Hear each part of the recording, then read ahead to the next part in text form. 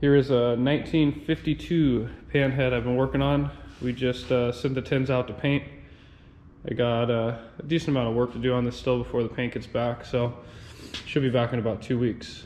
But 52 bottom end, shovel head top end, and I was reading, you know, a lot of the comments, and really I try to do all the videos faster now because I have a short attention span, and I can't watch videos longer than that.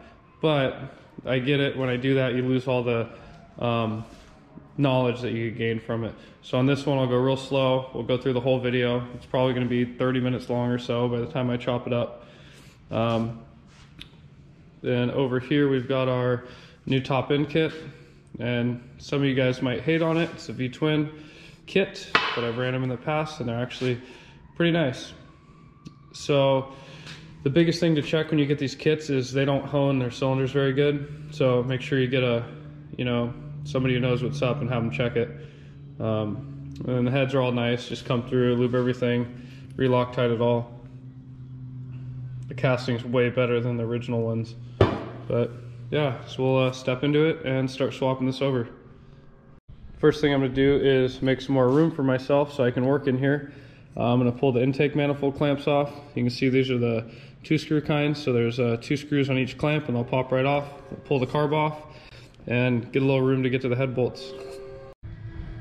So we got the carburetor off, the intake manifold clamps are off, and now we're into the push rods. I'm just opening everything up so I have room. So I use my little bungees, strap them up so they're held tight, and then come down here, there's 2 nuts. There's a bottom locking nut and then there's a top spinning nut. So we're gonna break the locking nuts loose and then we'll collapse them in and pull all the push rods.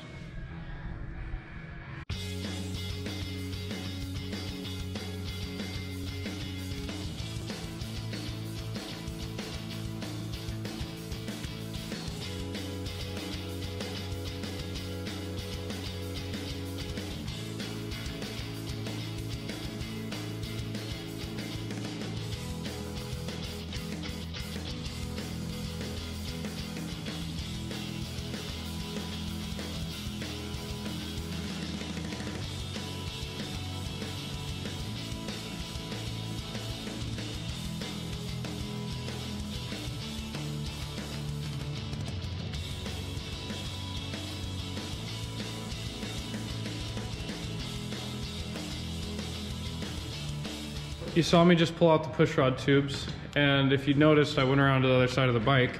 So this front intake valve was on the high side of the cam lobe and I couldn't get the push rod out. So what I did is pulled the plugs and rotated the engine over slightly. So I mean, you can see how these lift, and dropped it down so I could get the push rod out. So we're making progress. Next up, I'm gonna pull these oil lines that were for the shovel head oiling system, and then we'll start digging into the bolts right here. And these ones, I don't know why they did it. They used Allen bolts for the head bolts, which kind of sucks. But so there's 1, 2, 3, 4, 5 bolts on each one, and the inside ones in here are the hardest to get to. But I'll start taking the heads off.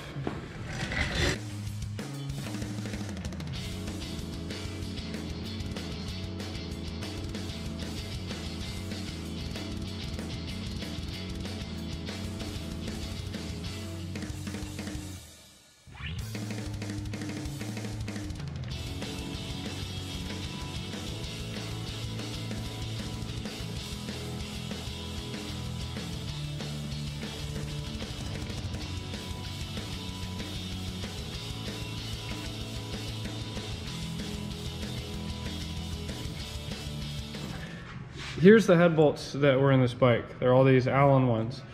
And I had no tool at all that would get in here. I didn't bother filming it because it took me a little while. I had to heat up the heads. These things were so seized in here, and make a little piece out of tool steel that would fit into the Allen and let me crack them out with a 1/2 inch wrench on the other side. But yeah, so we got one more bolt to pull, then we'll pull these things off. Usually they kind of get stuck on the gasket, so a little mallet, little tap tap, and they'll pop right off. And then we'll do a cleanup down here in the bottom before we get ready to pull the barrels.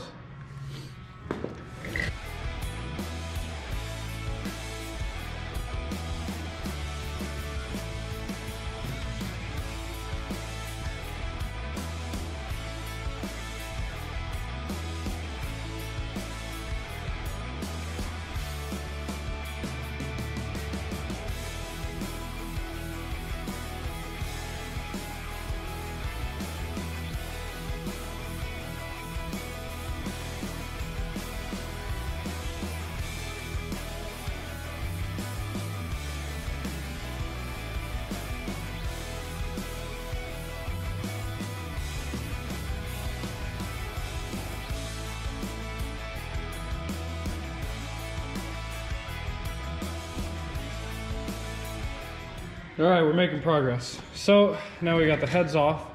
What I'm gonna do now is I'm gonna wrap these with paper towels real quick. I'm gonna come with air gun, and I'm gonna blow all the debris off the cases, anything that's gunky on here. And I'll take a little brake cleaner, blow any other stuff, so when I pull the actual cylinders, I can get as little as possible in there, hopefully nothing. So we'll do a quick clean, and then we'll start cracking the bottom 4 bolts loose.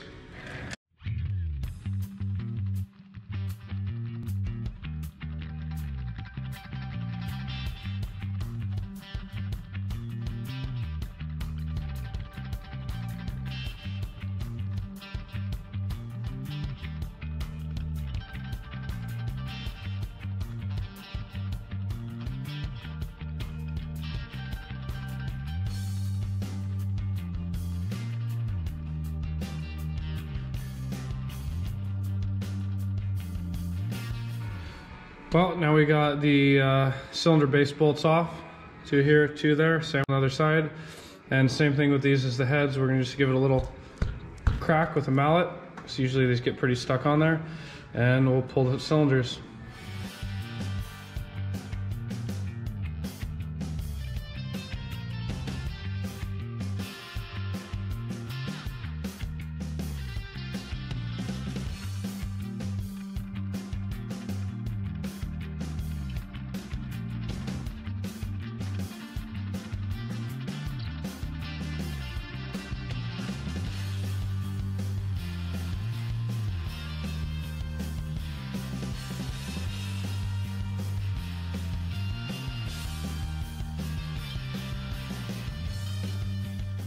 Now we got our pistons off the bike, and you can see there's a C-clip on each side. All you gotta do is pull one and you can hammer it out.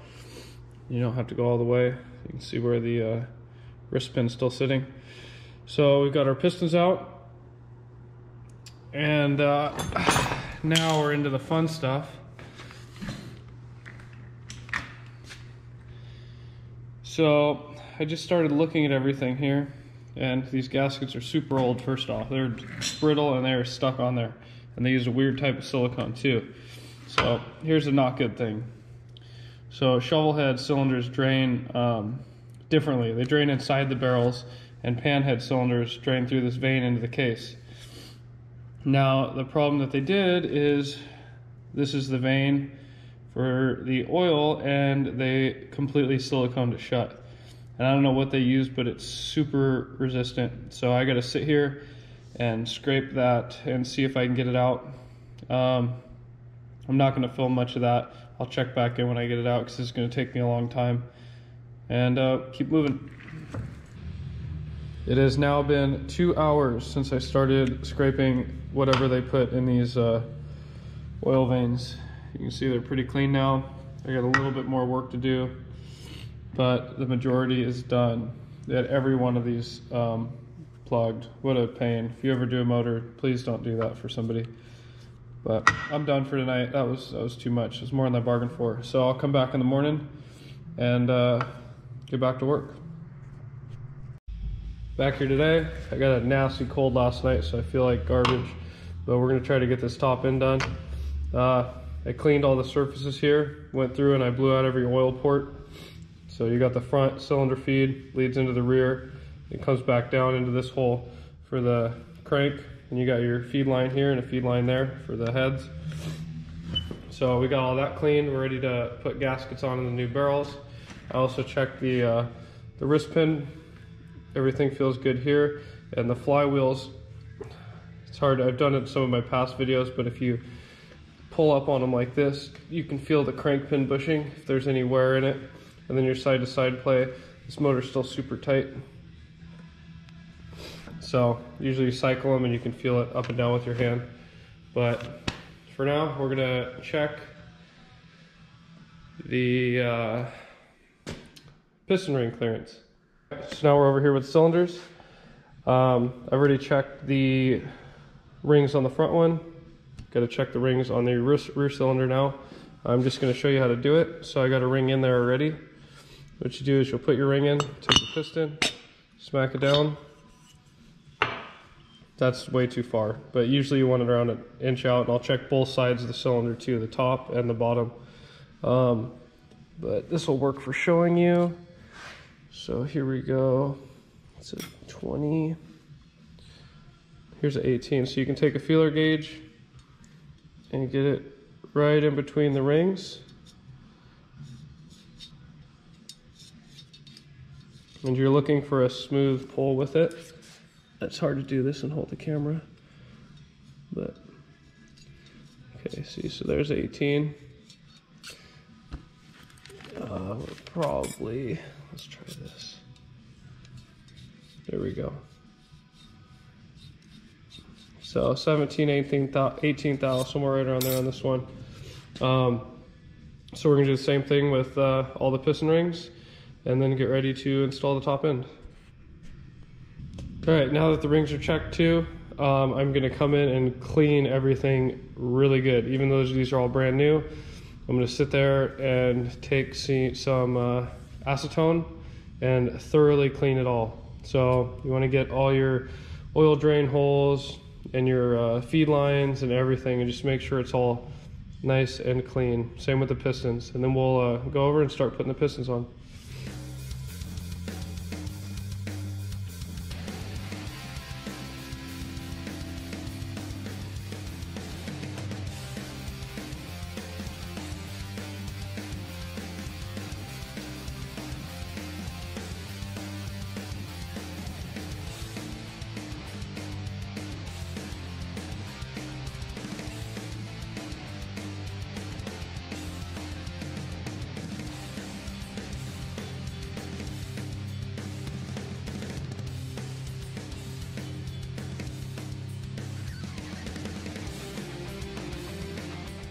You can see how much gunk was just in brand new pistons, or brand new pistons and cylinders. This is just from the cylinders though, but you can see how much garbage is still in there. So make sure you're wiping down. Okay, we're nice and clean here. Everything's ready to install. I'm going to pull these wrist pins out, and I'm gonna put one of the wrist pin clips in each side of the piston. So when I put it in, they're halfway done already. These ones are kind of a pain to put. I think they sent the spiral ones, but we'll find out in just a second. So yeah, we're gonna put one wrist pin clip in each one, and then we'll get the pistons on.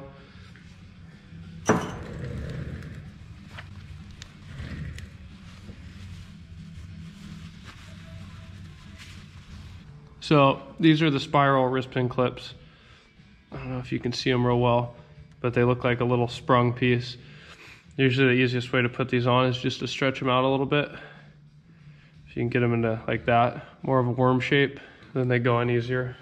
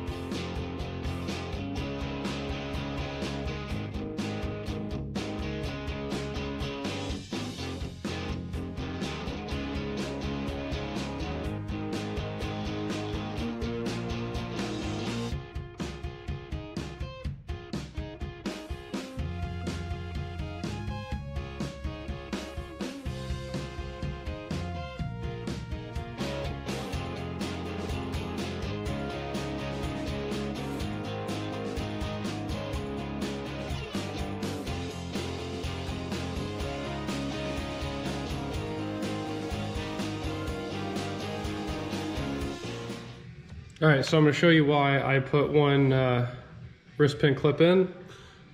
I'm not sure if you can see the groove, but once you have one in already, you can slide the wrist pin in, and it leaves you perfect space for your other clip. And then you don't have to put both of them on the bike, because these ones are kind of a pain. So we'll get the other two clips on, we'll start getting the rings.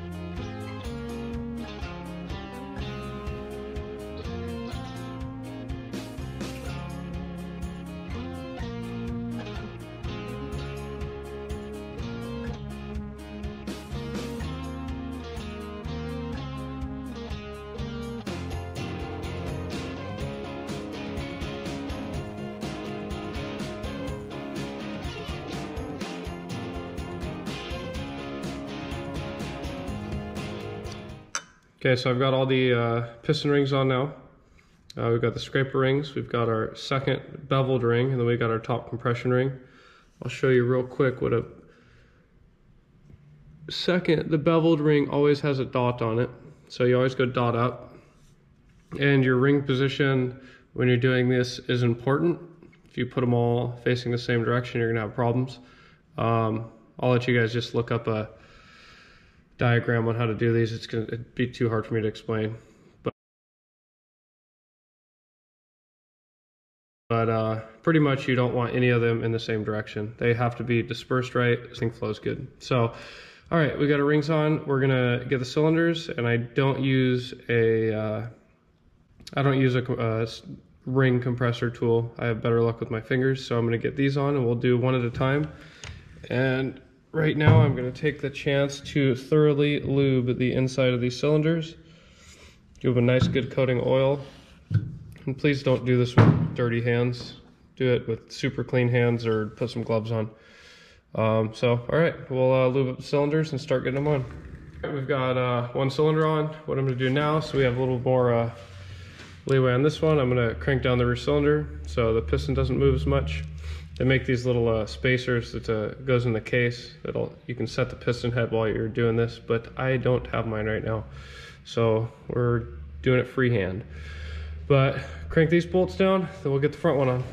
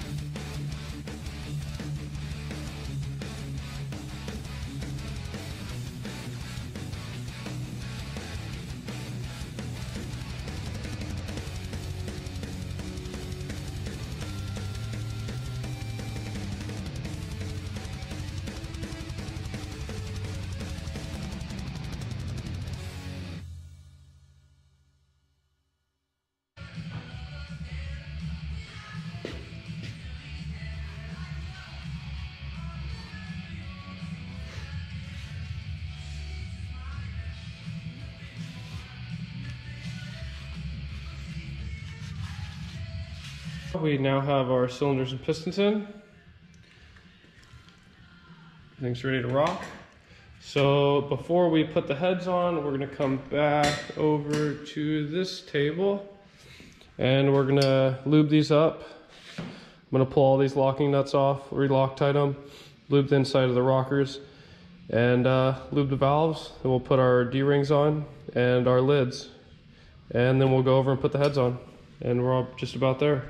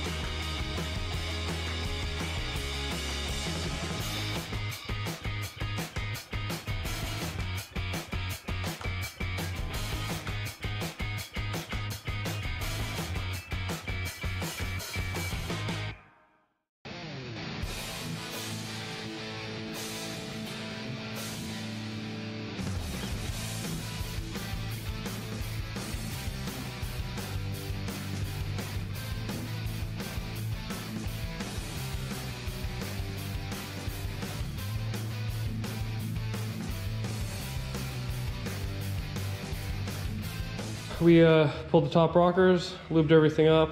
I mean, they do a light lube from the factory, but I don't know, I just would rather double check it when it's V-twin stuff.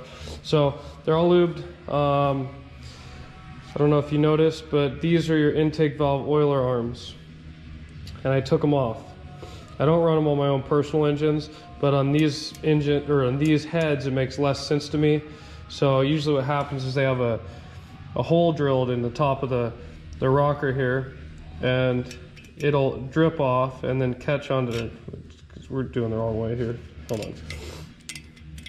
So well, you can look at it like this, but so there's supposed to be a hole here, dribbles off, runs down this trail, catches, and then drops onto the top of the valve. But these rockers do not come with holes in them, so they're even more useless to run. So that's how I'm gonna do it. Now, getting ready to put the heads on, or the rocker box covers. On these, I almost always run the corks. I think they're by far superior to the other ones. And I also do a light silicone on the top and bottom of them. The panheads have a major tendency to leak from the rocker boxes. So just a little extra security. I don't like using silicone, but on pan lids, I won't do it without them. So I'm gonna do that, and then we'll get the lids on.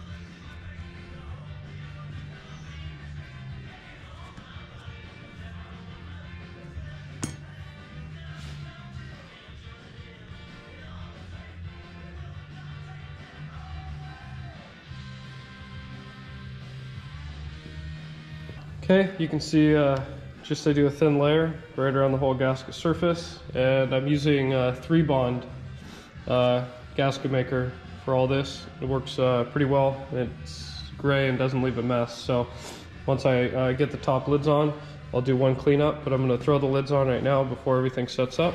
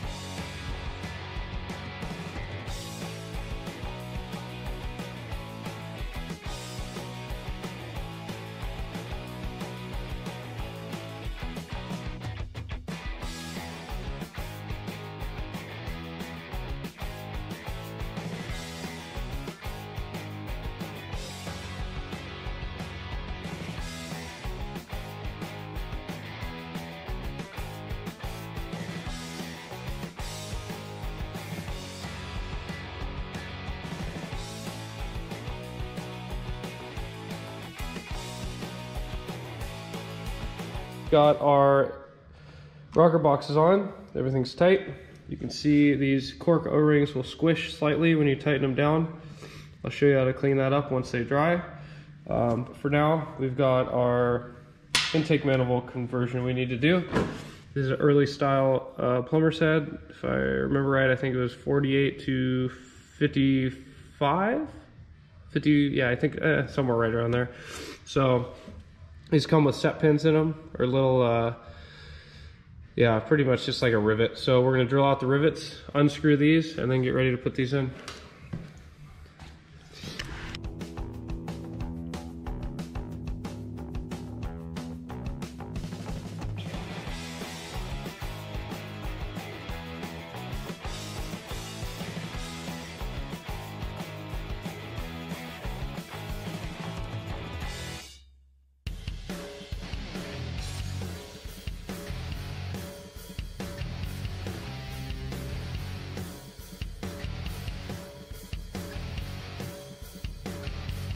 I wasn't able to finish the video last week because I ordered the wrong adapters. I got them for 61s, not 74s. So I got the new adapters in today, getting ready to install the these manifolds. And I'll show you what I do. So you use a spanner wrench to crank these in.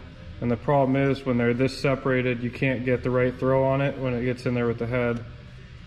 So I'll take them like this, and I'll drill extra holes in between, so you have more room to, or not more room, but you can grab onto something easier instead of having to get a full quarter turn, which you don't get that often. So, yep, I'm gonna drill the other one out, and we'll start putting these in.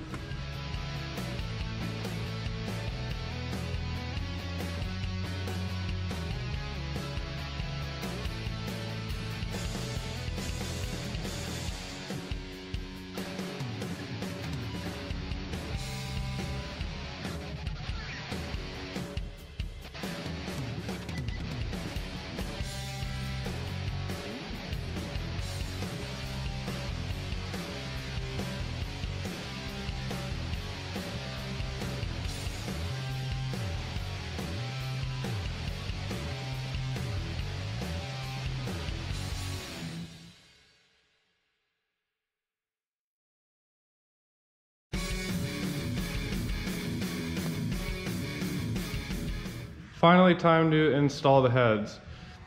So we got our manifolds laid out here. We got all new head bolts because the old ones were shot. And we're ready to go. So we're gonna put both these on. I'm not gonna do them tight. I just want them barely snug, so we gotta adjust the heads.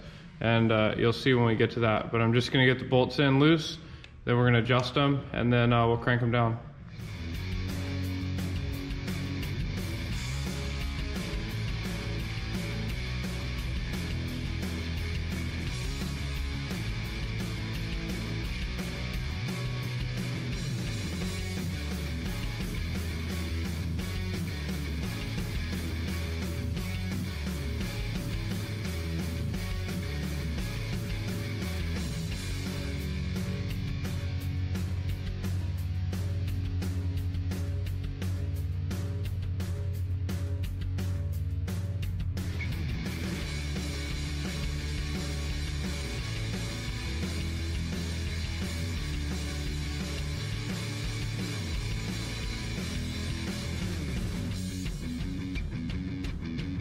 So usually these heads have adjustability when you're tightening the head bolts, but these ones did not. There was no wiggle room. Usually you can get them kind of snug and you can shift them a little bit to get the manifold to line up perfect. But these didn't have that, so we're gonna run it how they set. But now you can see these extra holes I drilled in the manifold. So when you're twisting with the spanner wrench here, it'll catch that hole, and then if you get stuck, you have an extra hole to bite on. So instead of waiting for the big gaps, you have intermittent holes. I'm gonna put a dab of silicone on the threads, and then we'll start screwing these in.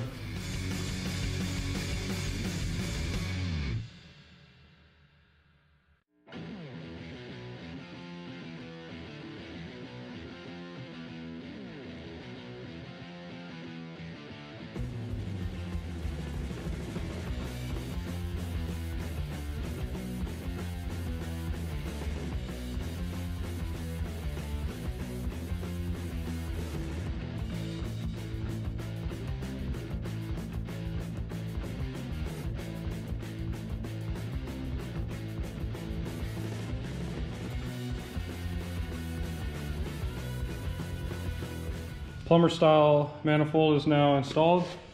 Those when you drill those holes, they help a lot. I'll show you. Usually when you can adjust the head, it helps a lot because I don't know if you can see it. There's a pretty decent sized gap there between the manifold, and I mean that's going to split between two, but I usually like them smaller than that. So when you can twist them, you can get them pretty perfect. Well, we're at the home stretch. I got the intake manifold in here. I don't have the clamps on the back. I just need everything fixed for now because I need to run the exhaust. But we're gonna get the push rods in, and that's gonna be a wrap on this.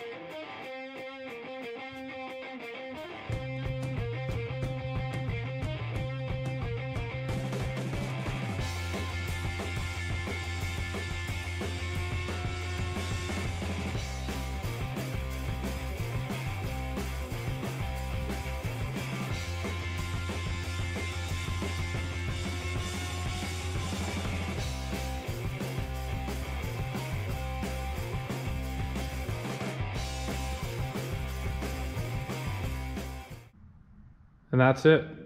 Shovel head is now a panhead. Well, I guess the used to be panhead is now a panhead again. But everything's done. I'm not gonna put the carb on. I don't have it yet. The main purpose of this for me was to get the exhaust on and make all the mounts. But push rods are adjusted. Everything's done. And that's gonna be a wrap. You'll see a finished video of this bike pretty soon here, maybe another month or so, and I'll post something up.